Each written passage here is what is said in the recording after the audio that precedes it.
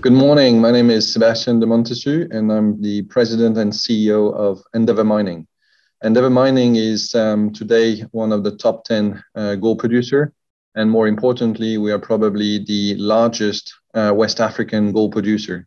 So we like to say that we are highly focused geographically in one region, West Africa, as West Africa is probably the most attractive region in terms of gold discoveries for the last 10 years.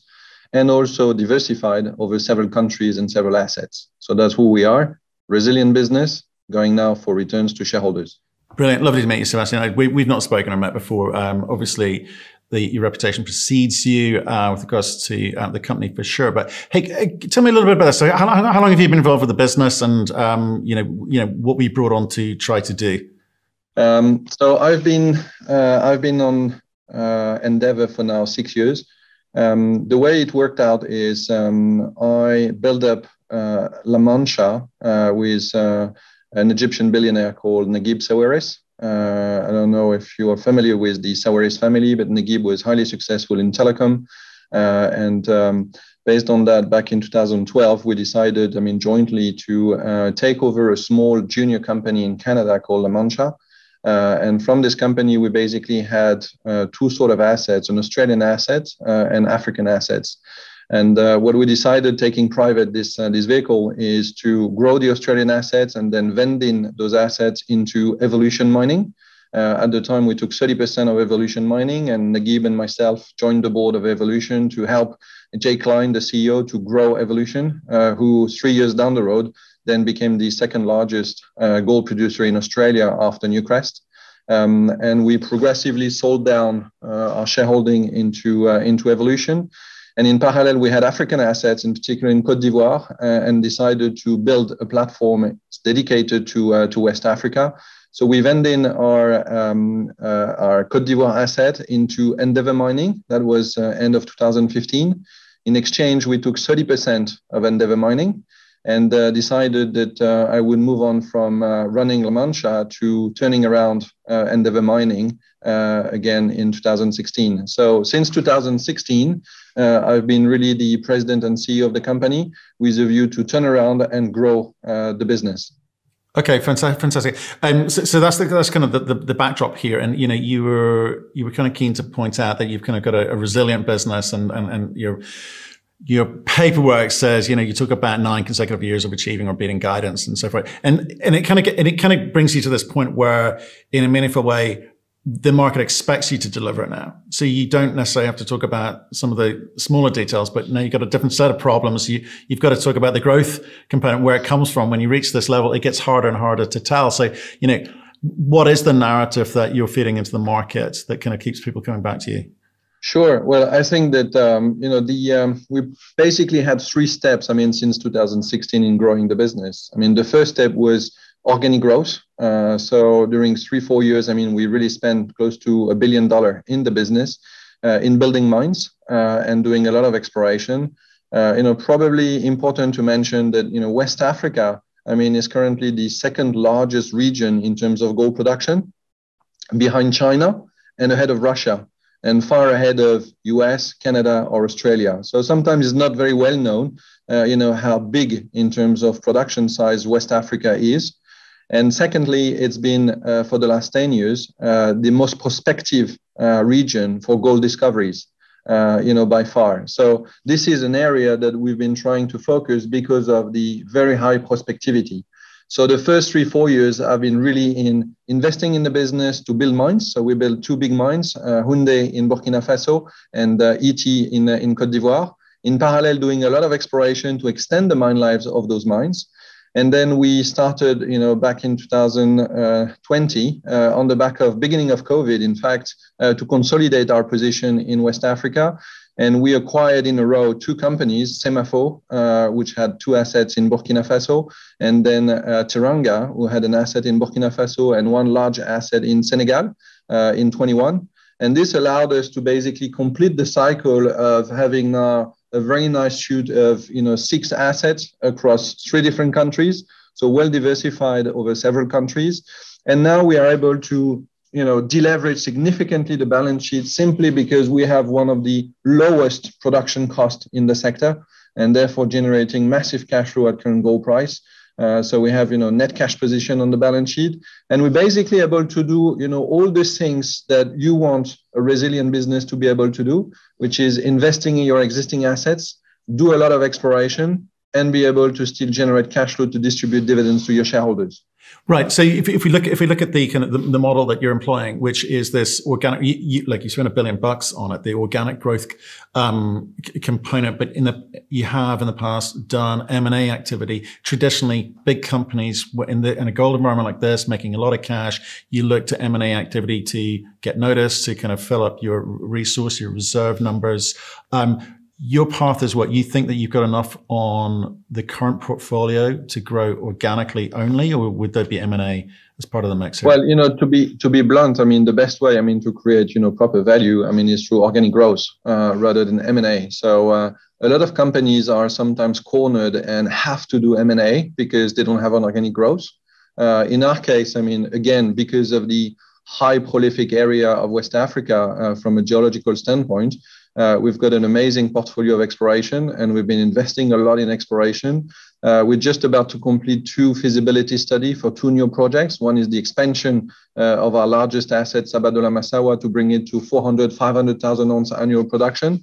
And then we've got a very nice greenfield operation projects that we aim to launch in 22, which is, Fetekro in Cote d'Ivoire. So, we are lucky enough, to have a very strong organic growth pipeline, which means that we don't have to do M&A, which is also the best position you want to be if there is something, attractive that comes to the market, because you don't have to pay, whatever price, someone is asking, because you don't need to do M&A. So either, it fits your portfolio and you're prepared to pay the price you want, or you just focus on your organic growth pipeline. That's interesting. But do you think, I think there's a sort of misunderstanding about Africa. You've outlined it as second largest gold producer after China. There's some pretty big mines being built there, but there's a kind of discount applied to them. So on the M&A front, I know you're saying we don't need to do it. We've got to look at return on capital employed, and we've got to do things efficiently, organically. It's the smartest way to do it. But are there bargains to be had? Yes, there is always, some trade-offs. As you said, there's usually, for emerging market, some sort of discounts which are applied compared to, North American assets or Australian assets. But in the case of West Africa, I think it's, about risk-reward. Let's take an example of, the Lafigué Fetekro project in Cote d'Ivoire. We spent to date about $25 million in exploration. And we're going to put up a DFS showing that we have above 200,000 ounces of annual production for the next 10 years at below 900 all-in sustaining cost. So that's probably worth, $700 million, for a $25 million initial investment. So that's the type of reward that you get into Africa, is the ability, to discover, significant mines and to operate them at very low cost. So why should people listen? Our audience is predominantly sort of family offices, retail. There's a bit of institution in there too, but they don't have experience of working in country or having lived in country. But there's a perception, and I think there's some miscommunication, we'll call it, where people are referred to Africa. Oh, it's AK-47 countries. It's tough doing mining anywhere, but in terms of Africa. And mining specifically in Africa, what are the hurdles that you guys have to face and overcome? What's the reality of doing business there versus what maybe some of the North American commentary might say? Sure. Well, I think, as you said, sometimes there is a bit of, a misperception on Africa. And I remember in particular when we speak, in North America, some North American investors tends to see Africa as one single country. The reality is that it's 47, or 48, different countries.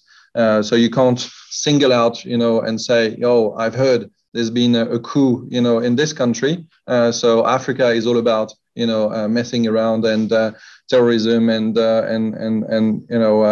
not being secured, when you operate, in those jurisdictions. So it's not at all the case. You've got, countries like Senegal and Cote d'Ivoire. If you take Cote d'Ivoire, has been for the last, 6 or 7 years one of the fastest growing country in Africa, with between 7-8%, GDP growth. It's a very mature, country. So operating there, I mean, is extremely, safe. We've got stability agreements in all the countries where we operate. But more importantly, what is interesting and sometimes misunderstood is all the countries where we operate are French francophone, West Africa, and all those countries are in the same economic zone.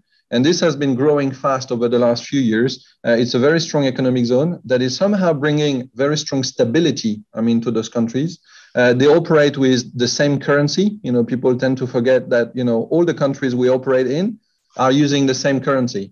They tend to have the same fiscal and tax regime. So they are more and more integrated, which means that it's getting very easy as a platform and as a business to maximize the value of being, in each of those countries and operate, with a dedicated focus in that region. And I suppose at the end of the day, people need to look at, first what I said earlier, but in many ways, you get to a certain size, there's an expectation that you will deliver it because you've done it for 9 years in a row. So last year, 1.5 million ounces, 1.2 billion of operating cash flow. It says you must be doing it right. But there's the growth component. I come back to the growth component. So if I'm looking as a family office and a retail guy here, I'm trying to understand what type of investment I'm making here. Because I think if we look at share buybacks, dividends, it's whatever that was number, sort of 280 million odd between those two things. Is this a dividend story? Is it a share growth story? Is it, how should I perceive this company? And I think you're completely right and touching, the right spot. I mean, we're trying to be the right mix, to attract shareholders, over the long term. And that mix is a steady growth story because of the organic growth that we have in the pipeline. So we'll be able to continue to grow our portfolio in terms of production. But also what is very important is maintaining a very disciplined approach, to cost. As I said, we have one of the lowest production costs in the sector. And we've been completely focused on this point because what you want, coming back to a resilient business, is making sure that whatever the gold price environment, which we don't control, you want to make sure that you're able to continue to generate strong cash flow, to allocate that to your different pillars, whether it's reinvesting in your business, doing exploration, and maintaining dividend and returns to shareholders. And the only way to do that is ensuring that you operate one of the lowest production costs in the sector. So that's the first point. The second point, beyond organic growth and steady growth in terms of production, is having a very disciplined approach towards shareholder returns. So last year, as part of our LSE listing, and very proud that last week, we got into the FTSE 100, and this will be officially on next Monday. And I think it shows the size of the business that has been growing. When I took up, this company back 6 years ago, we were a $300 million market cap company with about $300 million of net debt. Today, we're about, $6-7 billion market cap company, with a net cash position on the balance sheet. And last year, for the first time, we were able to start, paying dividends. And we outlined as part of our London listing a 3-year dividend policy showing growth in dividend. So, we're not trying to say, look, we're going to put a 7% yield and this year we can pay it and next year we can't pay a dividend and so on and so on. So we said, look, as long as gold price is above 1,500, we will pay a minimum dividend of X, which is growing every year because we are able, to generate very strong cash flow. And if gold price is above 1,500, then we have the flexibility to increase that dividend or to do in parallel some buybacks. And as you pointed out, last year we probably spent close to $280 million between combination of half of dividend, half of buyback, which gives an implied yield of probably about 4.6%, for the company, which I think is healthy. And as I said, the objective is to continue to grow steadily. Those returns to shareholders. That's interesting. And so can we just talk about the organic component, just in terms of numbers, okay? Because not only did you do the share buyback and the dividend component of 280 million, but you had the impairment at Bungo, and also you absorbed the 330 million of debt at Teranga, right? So you're throwing off a lot of cash at the moment. So can you be super aggressive with regards to the organic growth, or is it a case of steady growth is in the DNA? It is, the nature.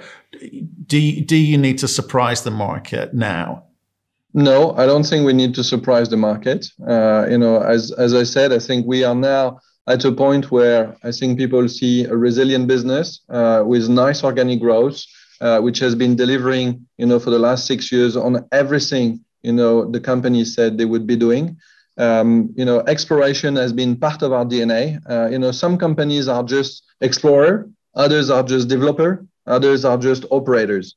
We believe that you need in this sector to be a resilient business to master the three of them. So exploration has always been at the heart of the company. 5 years ago, we did something that surprised the market. Is for the first time we came out and said, we're going to invest $40 million in exploration for the next 5 years. A lot of companies do that. But on top of that, we said, and we are going to discover between 10 to 15 million ounces of indicated resources.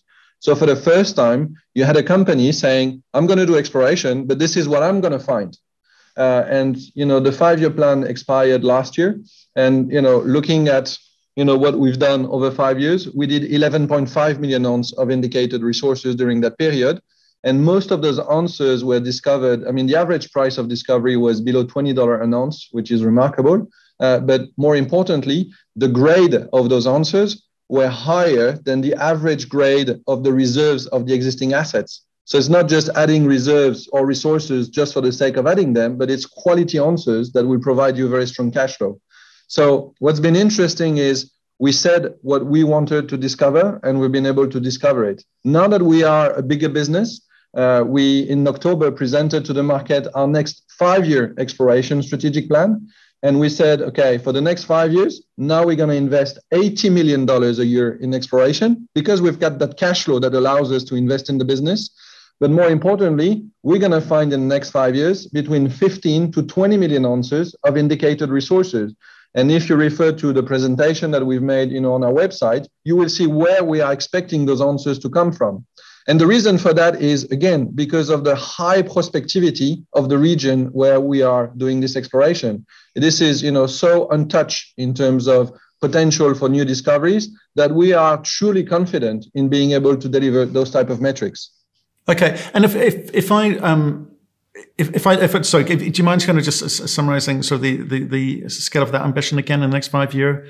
What's the number you're going for? I missed it. 15 to 20 million ounces of indicated resources and investing $80 million a year in exploration to get that to that point. Okay. And just on that, Sebastien, you said you've been announcing the feasibility study on the Sabodala-Massawa expansion. Can you tell us a little bit about that and the timing?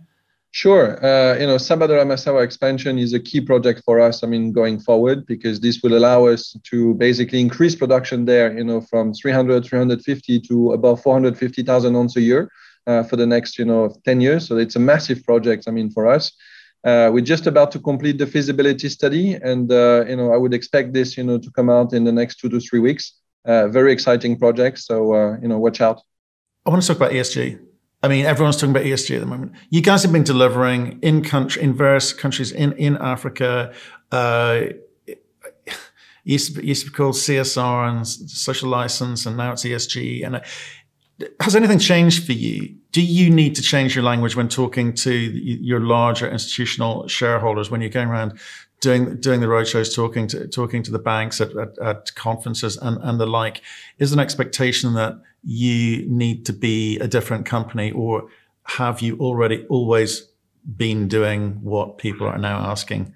Exactly, and that's a completely that's the right point which I wanted to make. Is it's not like we are changing what we're doing; we are changing the way we are presenting things. Because that's something that I've been debating with a lot of large institutions and others. Is ESG means impactful investment. There is probably no better impactful investment than mining in emerging countries. That's we can compare with a producing factory yogurt in the US. What are they going to do to be impactful? Probably not much. What do? Is just look at the impact that we have on the environment, and the life of the people and the stakeholders, where we operate is just massive. When I look at, government, all the stakeholders, I mean, we paid probably around 280 or $300 million of taxes, in country where we operate. Those are massive and they are extremely important for those countries. When you look at what we do with our communities in terms of infrastructure, in terms of growing, what we call local talents, and we've got a very, very strong policy around, growing local talents and be able to replace progressively, expatriates, with local talents. So we're doing a lot in terms of education. We're doing a lot in terms of environment to protect, the environment, because this is what we call our license to operate. I mean, it's not like, suddenly we are opening our eyes and yes, we need to do that. I mean, we've been doing that, for years, because otherwise, you can't operate where we operate. The only difference is now we are explaining more what we do because the investment community is interested, by those things, which they were not, in the past. And the other thing that we are obviously doing a lot and working a lot on is our CO2 emissions, and what I like is, we're not doing CO2 emissions because suddenly, we're discovering we need to reduce our CO2 emissions. We're doing it because, first of all, it's cheaper energy. So it makes sense for the company. So it's not just, branding and marketing, we need to reduce CO2 emissions. Well, we need to reduce CO2 emission, but it has a positive impact on the company by reducing our cost. And we're doing that in sync with governments in order to help them to foster access to electricity to the local populations where we are. And this is what I like, is not trying to do things which are nice from a marketing standpoint, but doing the right things. And, we obviously need to market a bit more what we've been doing and what we are accelerating on. Tell me this, big companies sometimes get lazy. They forget some of the rules they set themselves earlier on. So in terms of you're the guy at the top, what are the key metrics by which you measure your team? Is it the same as how your shareholders measure you, or have you got a different set of metrics to make sure that your guys are delivering? I think, I've been in large groups, and I walked away because I basically couldn't stand anymore the frustration of things going so slowly, and how many levels, of authorization, and people basically not being empowered, to do what they have to do and be accountable for it. We tried, to keep a very, very lean structure because that's the only way, to be efficient, quick and fast. And in our industry, you need to be quick and fast. So, the headquarters is in London. We've got probably 30 people. If you take, equivalent size, businesses that have been there around, for, 20 years, they probably have, 300 or 400 people in the headquarters. We've got 30 people. The rest of the team is on the ground at mine site in West Africa, and that's it. And we keep a very, very strong foot on our assets. I travel probably 1 to 2 weeks, per month, to the countries where we operate, because things are happening in West Africa. They're not happening, in London, in New York, or elsewhere. They're happening there, and you need to be able to go there, very often. So it's all about speed of execution, small team, reactive. And then it's all about looking at the right metrics. And one of the key metrics for us is return on capital employed. We're proud to say that, prior to the acquisition of Teranga, we had reached this 20% return on capital employed. With the just early acquisition of the Teranga assets, we're down at the end of 21 to 18%. But we know all the work we can do to improve those assets that we acquired from Teranga. And I'm sure that very shortly, we'll be back above 20% return on capital employed. So it's capital discipline and focusing on the assets in order to be reactive. Well, Sebastien, that's a nice overview, nice introduction to the story for us. Congratulations on getting into the FTSE 100. That's quite an achievement, indeed. Stay in touch and let us know how you get on. I'm kind of intrigued on the organic growth component and how you guys go about doing that and reporting back that to market. Obviously, Sabodala-Massawa is obviously a big part of that. So, thank you for your time today. No, thank you very much for your time. And as you said, I'll be more than happy to come back and give you more details on our organic growth prospects.